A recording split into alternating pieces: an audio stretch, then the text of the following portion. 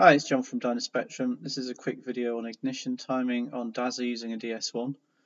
Like many of the tuning related tables, these are in the flex fuel and map switching folder.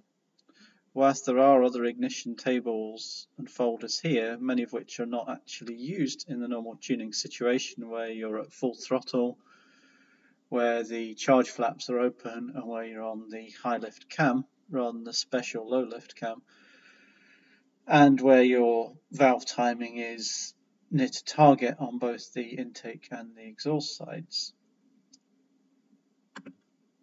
We only show you the ones that are relevant to tuning, and these are the only ones that we blend by ethanol content.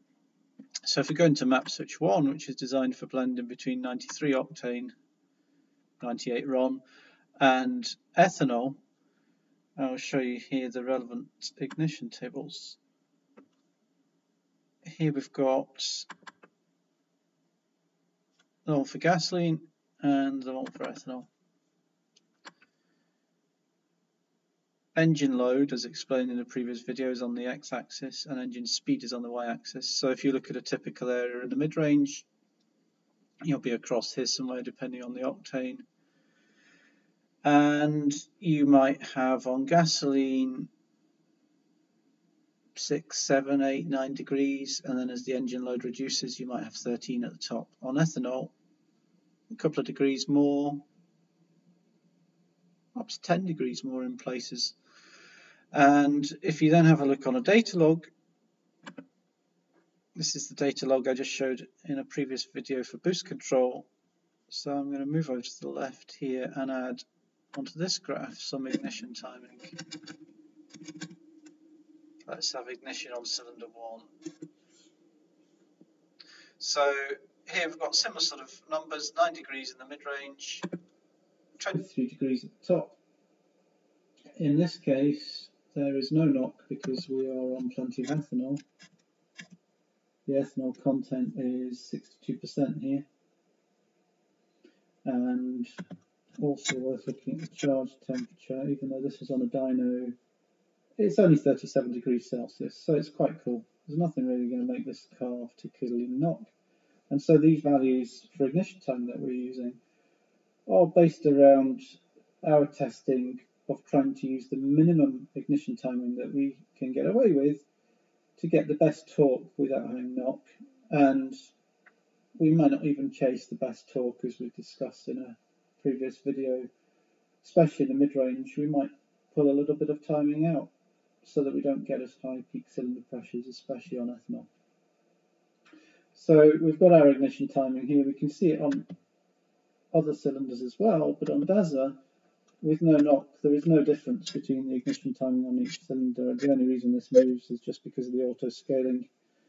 So you can see ignition actual, which shows you all cylinders. If this is a 4 litre, you see a lot of jostling in this. If you had knock on some cylinders, you would see this jumping up and down as well. In this case, all cylinders are the same and it smoothly progresses, much in concert with how you would expect it to. On this map here, running from here and legging across to here. Now, the thing that determines the blend between the gasoline and the ethanol map is the ethanol percentage to ignition blend. You remember that the ethanol percentage was in the 60s. Well, that means we're 100%, which means we're using all the ethanol map. You can change this how you like. You can change the values for different breakpoints, and these are all, of course, smoothly interpolated so that if you're going between E25 and E37.5, you're not going to jump between 50 and 75% blending between this and this map. You're going to do it smoothly. And if you want particular detail at certain points, you can do that.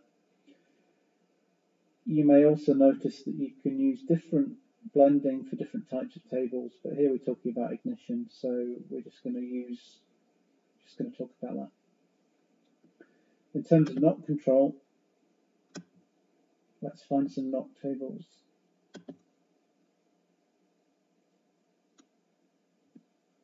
In the knock folder, we have some knock detection factors for each cylinder. Let's have a look. we don't actually change these because we find that the stock settings and stock internals are good. We don't need to make the ECU def to knock to try and get enough timing in to make good power and torque. We believe it's a real knock because when we add ethanol, this goes away. So we don't increase these. Some tuners like to increase these to stuff a bit more timing in. They're based on engine load and RPM, and they're basically a factor involved in noise level calculations. If you increase these, then you make the ECU more def to knock. I wouldn't. If you've got pistons of different materials, of different resonance,